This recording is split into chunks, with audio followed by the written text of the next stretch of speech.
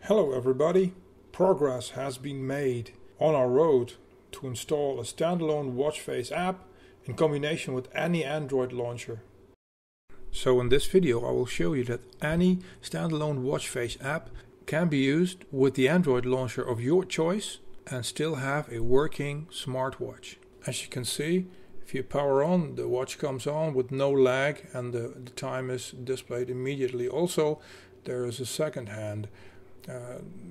The watch has some options: time, stopwatch, countdown timer, alarm, world time.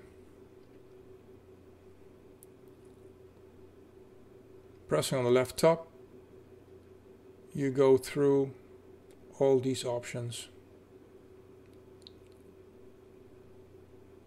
alarm, world time, and back to time.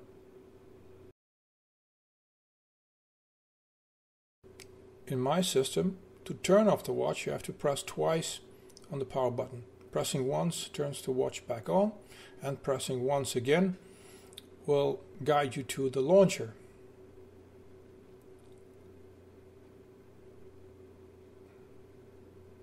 Pressing once again will return to the home page of that launcher.